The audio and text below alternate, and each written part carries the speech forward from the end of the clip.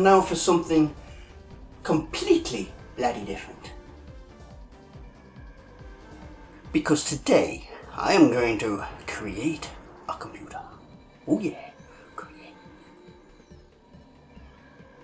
Because today I'm going to build my own 8-bit computer from scratch, from the very components it's made of. These computers are called Fignition computers. Then you can see a picture of one here. Not the biggest computer in the world, but it is a fully working little 8-bit computer. The keyboard may seem weird, but you'll see how the keyboard works later, if I get this working. The computer itself is made by a gentleman, and he charges £20 English for the kit, which obviously you've got to put together yourself.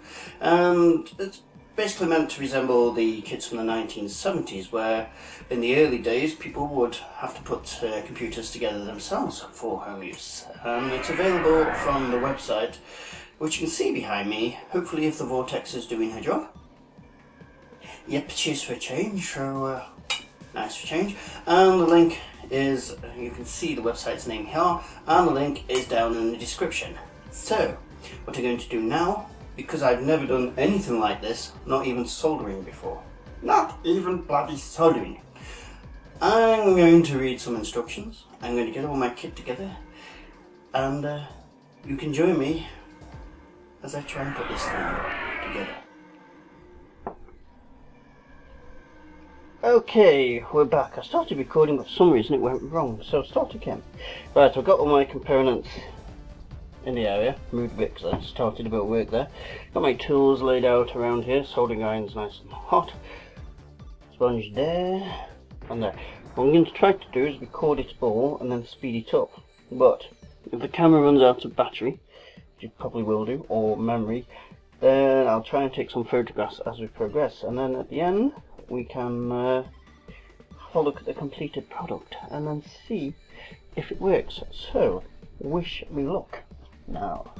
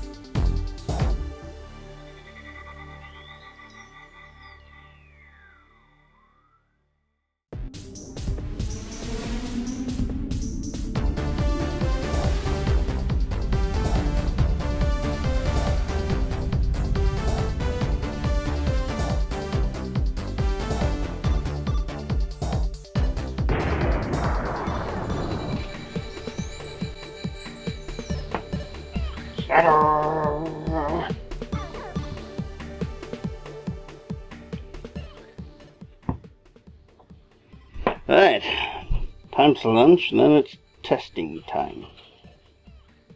Chips not on the plate yet. So, time for lunch. Right, here we are the day after, and as you can see, it's all plugged in and going. We trimmed all the bits on the back.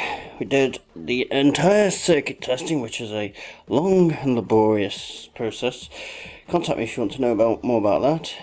We tested the electronics before we put chips in, tested it with the chips, and now it's plugged in. So, after a bit of battling with the TV, because I'm using a CRT. Sorry, I'm using an LCD, not a CRT as you should use.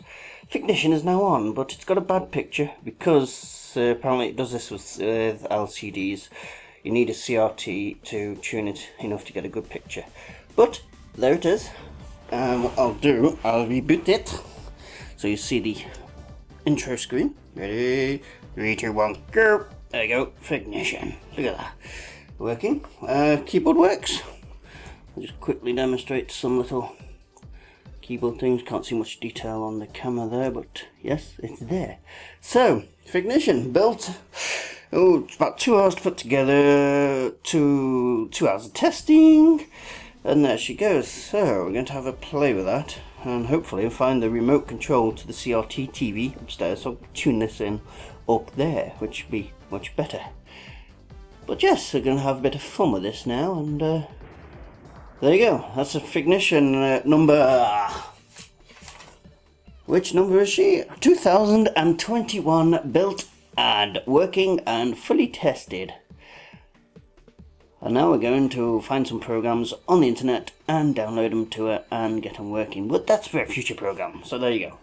Pleased with that. Never done anything like that before, and it's gone nicely. That's a good change for me. Thank you very, very much.